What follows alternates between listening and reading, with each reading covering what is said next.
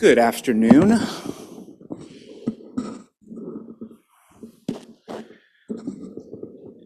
If you're like me, you wake up every morning and you look at your phone.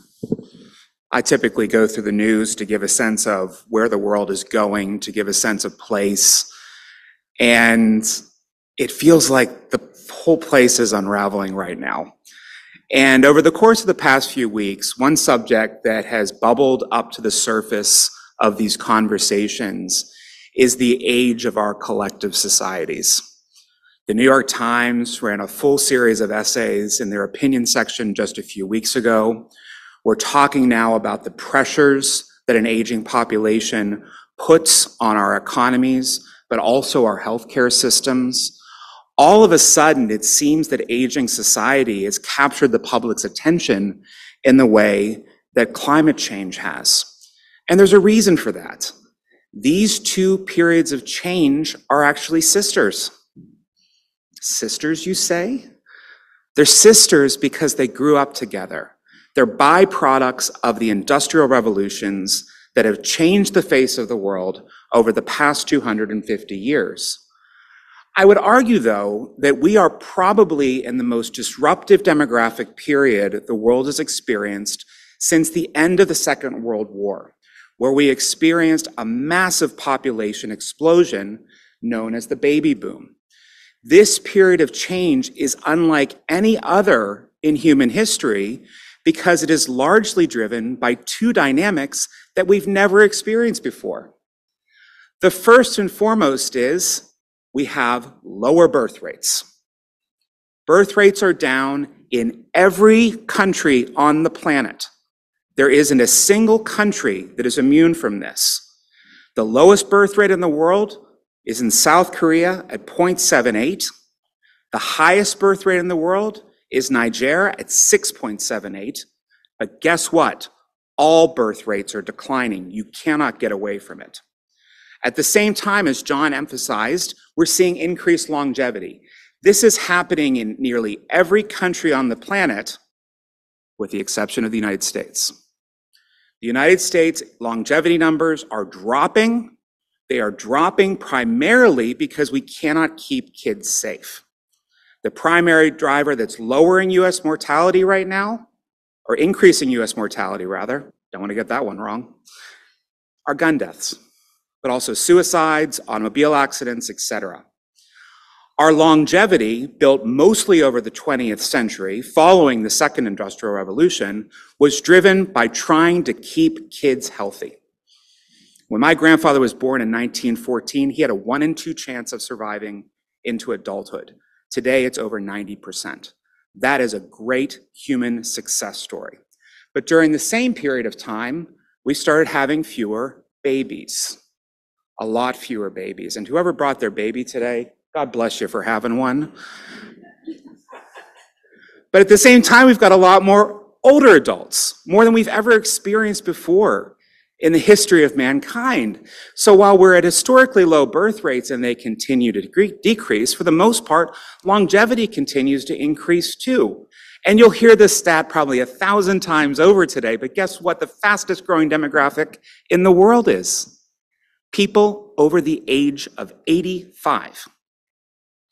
These are the people that typically take up the most bandwidth in our healthcare systems and typically have the least digital literacy. So when we think about the tools that we're going to develop for this burgeoning aging population, we have to think about a number of different dynamics that come together to create this reality, because the only solution cannot be digital. A lot of this has to be analog. One of the primary points that is often missed when we talk about demographic change is the shift in the pyramid.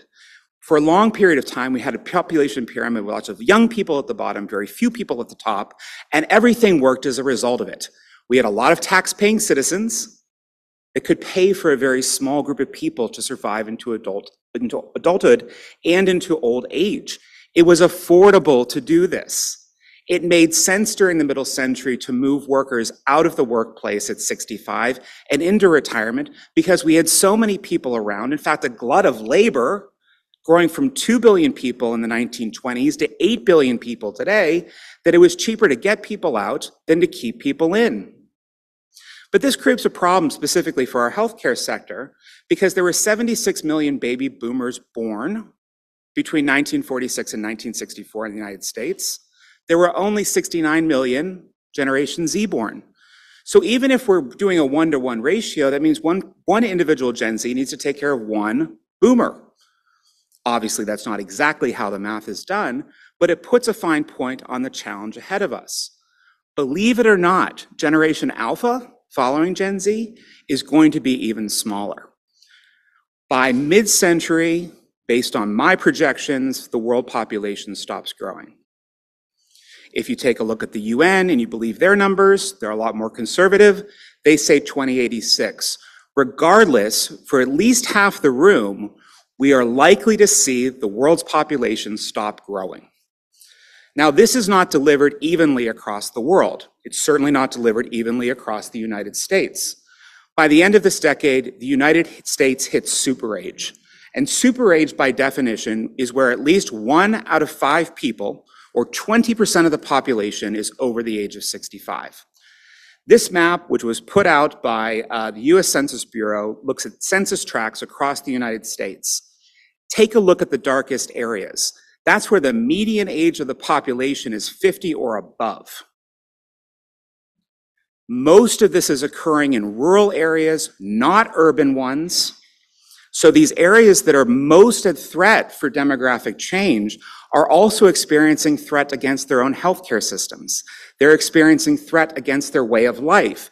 They're largely disconnected from the rest of us.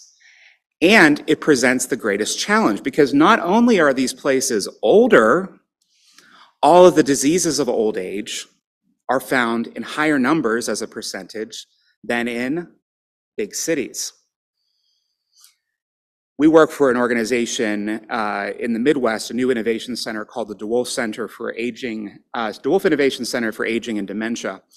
And we proposed to them earlier this year that we do a map. We take a map look at the Midwest, we map it out for them, we find where are the highest concentrations of 65 plus populations by 5-year age groups, and let's figure out from there, just to confirm our theories, where the most people with dementia are as a percentage of the population. They are all in rural areas. They are all in rural areas, areas that do not have a health infrastructure anymore. But it's not just about the aging of the population. We're also dealing with depopulation in some countries. China last year, based on their official statistics, lost 850,000 people last year. We know those numbers are off by about 5 to 10x. We know that, we're sure of it, but let's just pretend the numbers are right. That's the city of San Francisco, wiped off the map. No positive migration into China, lots of people leaving, and an incredibly low birth rate that, based on government official statistics, says is at or just around that of South Korea's. So China is in a unique demographic situation. John highlighted Japan. It's important to note Japan because they've been in this period since about 2014. They've lost 3.1 million people. Russia, even worse, since 1992, has lost 4.3 million people. Those numbers tick up exponentially every day, largely because of outward migration and the war in Ukraine. So these pressures aren't limited to the United States. They're not limited to the West. They are everywhere right now. And of course, we need to look at new solutions because there are problems coming without change. The biggest one being the economy. Too many people out of work, too few in work, creates a drag on the economy. It threatens things like social welfare programs, certainly healthcare systems, which are largely driven on human labor to deliver services. And rural and suburban communities, which are largely older now, face even greater threats because they don't have a younger population to serve them. In many cases, rural populations are not only seeing the erasure of decades of wealth creation through their real estate that now has no value, but they no longer have the services in place to really take care of them in old age, the things that we anticipated 30, 40, 50, 60, 70 years ago when they were young people. Those no longer sit there directly in the community. We have a tight labor market. This is a direct result of demographic change. So everything that you've heard about quiet quitting, the great resignation, all of this, including inflation, is largely driven by the fact that the numbers are off. Our working age population between today and 2023 only grows by 2.3% in the United States. I'm using US figures here. But the 65 plus population grows by 23.6%, so substantially larger. Here's the real rub.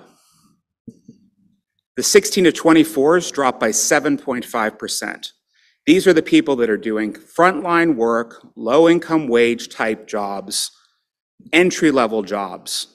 They no longer exist, or they start to erode. At the same time, the 75 plus workforce is projected to grow by nearly 100%. So change is afoot. But there are pain points on the average worker in this country. In fact, many workers worldwide. They've seen increases in the cost of nearly every single part of their work. And now they're starting to organize. We're starting to see people coming together and ask more from their employers. The GM strike right now, the Hollywood strike, are perfect examples of collective action. And in fact, we have really the perfect storm for collective action across labor markets in this country, with some sectors hit even harder, including healthcare. So now we're going to have workers asking for more, which is going to raise their salaries and is going to reflect in the increase of healthcare costs across the board. This doesn't go away anytime soon. This, at bare minimum, is a decades-long challenge, if not a 2 decades-long challenge. So these solutions that we need have to come relatively fast and furious. Just some statistics so people have them as a baseline here. In the US, healthcare costs have grown absolutely exponentially. There's no signal that they're going to slow down. In fact, coming out of COVID, we thought they had plateaued for a bit. They've gone through the roof. The only exception to this, and we're still trying to figure it out, mine's far better than mine, how Medicare spending is relatively leveled out, our public spending for 65 plus. We're still curious as to why that's happened, because projections were that that program would essentially be bankrupted in the 2030s. We're also seeing, as a result of this increase in healthcare costs, more and more individuals taking on caregiving roles. How many people in this room have been a parent? Okay, more than half. How many of you have taken care of an adult parent? At least half of the room. You're the norm now. You're becoming the norm now. So this is impacting the labor market, but it's also because the healthcare costs are just too darn high. People can't afford to put family members into nursing or 24-hour care like they used to. This also potentially can cause a drag on the economy overall, something that's often overlooked in the conversation. But of course, the last point, and you probably are picking this up from my own passion pleas, rural America and rural counties are a really significant missing piece of the puzzle. And if we're able to solve for these areas, we'll be able to solve for nearly all of the challenges in urban ones. But guess what? Every center on longevity, every future-focused innovation center that talks about aging is either attached to a major university or a major funding source within an urban area.